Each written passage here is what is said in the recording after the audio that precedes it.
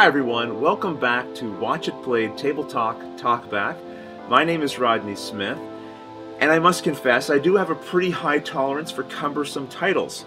But from now on we will refer to this segment as Table Talkback, which I'm sure many of you will appreciate. Many of you also seem to appreciate my amusement with alliteration, so I want to give full marks to Lucas McDaniel for providing this little anecdote to describe that situation where I talked about having a grumpy gamer at the table and playing poorly so that they don't complain and ruin the experience for everyone else. He came up with this phrase: purposefully playing poorly prevents player pouting past playtime. Well done, Lucas. And let's take a look at what Lucas has to say on this topic. Actually, let me summarize because it will be a little bit briefer. He indicates that you may have a couple, maybe a husband and wife, who basically know that if one crosses the other, even in just the game, that's going to bleed out into their real-life relationship, possibly with some hurt feelings, some grudges that may last for a few days or weeks. So they agree to never directly attack one another unless the game provides them with no option. Lucas says, in his mind, this is more of a house rule than really cheating. The thing that really jumped out to me here was the notion of a house rule, because I do house rules as well on occasion. It doesn't bother me to think that players do this. And in this case particularly, both players are sitting down and agreeing in advance to play suboptimally. Now I'd like to read two comments back to back. Daniel Moritz says, I think most gamers will only purposefully play poorly when they feel they have some sort of unfair advantage over the other players. I have purposefully played poorly on some trivia type games when I've realized I remember the question on the card from a past playthrough. In that case, I might hesitate before jumping in with the answer to give someone else a chance to get it first.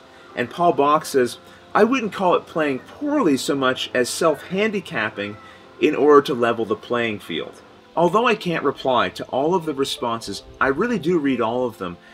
And it's comments like these by Paul and Daniel, and many of you as well, that get me thinking about my initial position in those Table Talk episodes and really challenging it a little bit.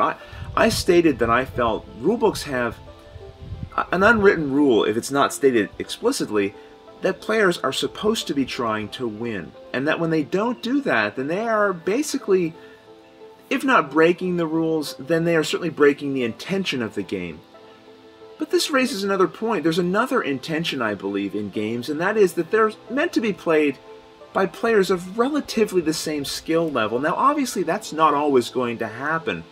But if you think about it, a game designer can't really and shouldn't really design their game with the idea that it's going to be played by someone who has no idea what they're doing and someone who has 100 plays under their belt. Obviously, that's going to happen, but that's not how the game should be designed to try to account for those situations. Hopefully, over time, the players get to relatively the same level of skill, and therefore can then fully enjoy the game as it's meant to be played. But what do you do until that point happens? And I think it does make a kind of sense in those situations to potentially handicap yourself. At the very least, it would be wrong for me or somebody else to say you're breaking the intentions of the game when you do it for that purpose. So again, you guys have really given me something to think about there, which I think is great. So let me give you something else here. Mike Grummert says, the very fact that you are making choices that take into consideration others' feelings makes it qualitatively different from cheating.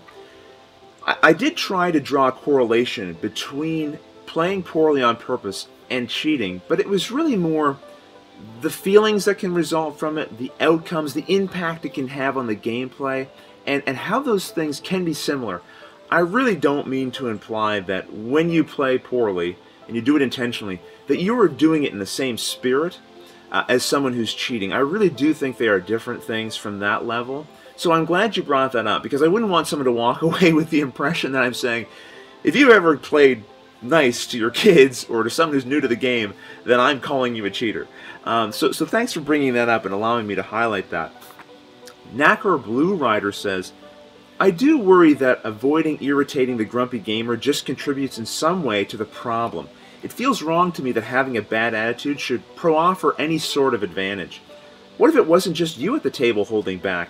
Eventually the presence of that player makes the game less enjoyable for everyone if they continue to play that way.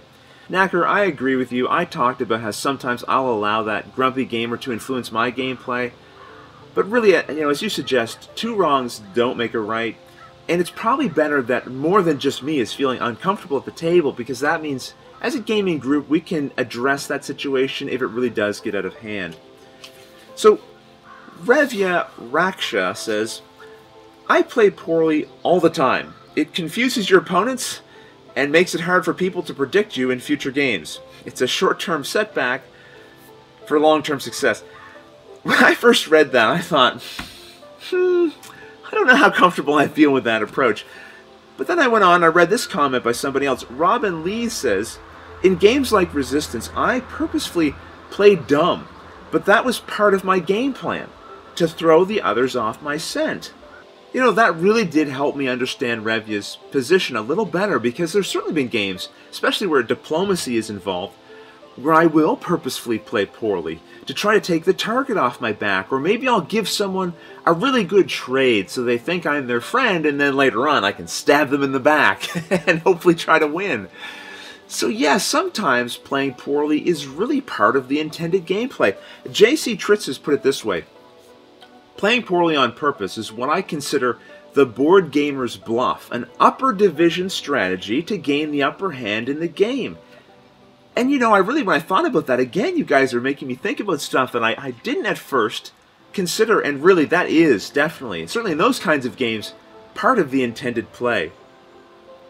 Tolerus Somnolent said, the only exception to this rule of always trying to play your best, to me, is when I am GMing a role-playing game for the group, where I like to cheat fate now and then, behind the GM screen, if necessary, never to my advantage then. So this would be where maybe you roll a die and the monster would maybe kill a player, but that's going to really break the gameplay experience. So instead, the person running the game says, oh, no, you, the enemy missed and you're fine.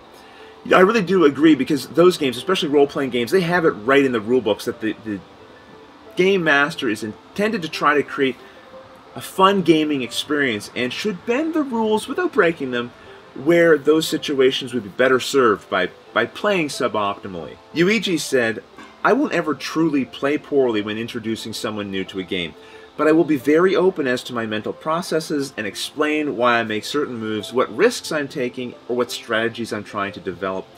Ultimately, gaming for me isn't about winning or losing, it's about making sure everyone enjoys themselves without being frustrated. Yuichi, I think that's a great approach and an even better philosophy. Once again, you guys have given lots of things to think about. I really appreciate that.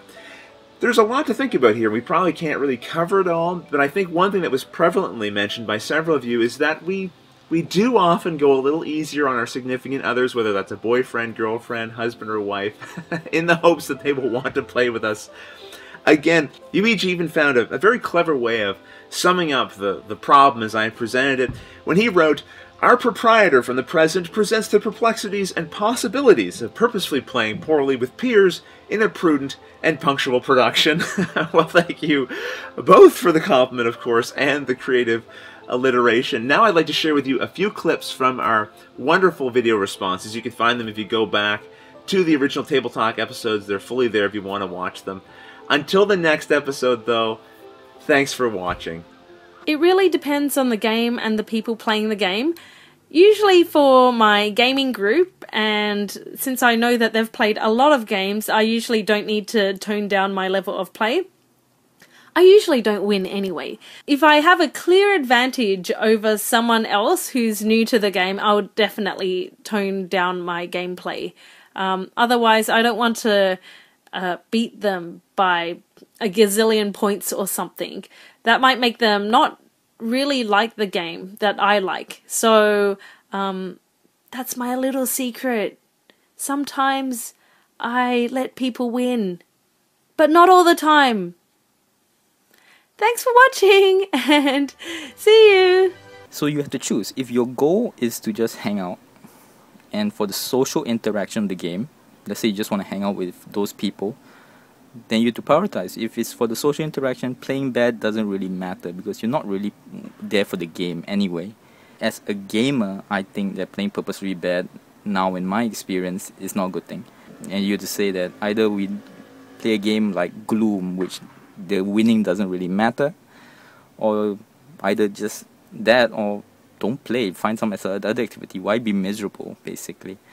And I think fun is the fundamental principle leading to the acceptance of playing poorly or not playing poorly. In a more serious competition, like for instance in official competitions, tournaments for instance, I think playing poorly is next to cheating, but not exactly cheating. And cheating is the key word here. This was your second question. Is playing poorly the same as cheating? I say it is not the same. Playing poorly is the opposite. It's kind of, if you like, a cheating with an altruistic implication.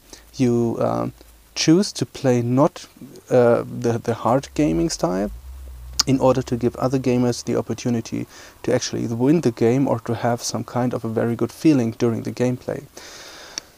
I don't know if this is something that would be or could be considered as kind of a fair play or something, but at least I'm pretty sure that this is not the same as cheating. If I'm teaching some new players and I'm playing a game that has like some sort of mechanic, like Carcassonne has tile placement, you're trying to place your tiles right and get the most score, but there is player interaction and you can absolutely backstab someone and steal a ton of points from them if you play the right stuff. So games that mix those two things, I'm definitely light on the player for the first time. That being said, I think the best way that I've found handling new players and not having to do that sort of playing poorly mechanic is just letting everybody know things. Like, I'm very vocal about what they should be doing on their first turn. Like, you know what? Just so you know, you could play that piece here and it's going to take away... It's going to drop all my cards and I'm going to lose this, and that's a really strong thing. And I'll just tell them that flat out, that this is a good move for a player. You could knock me out, or next turn when it comes back to me, I'm going to slam you if you don't play this card. And I'll just let people know that openly instead. So that kind of, sure, that's not playing my best. I'm giving open information to them to say, here's how you can beat me. But I think you kind of need that in certain games, especially with new players. Ooh, let me see. What should I do here? I draw a card. Oh, I think I can make it. I play the hat. Yay! My first game of Cartagena, and I win! This is the best game ever.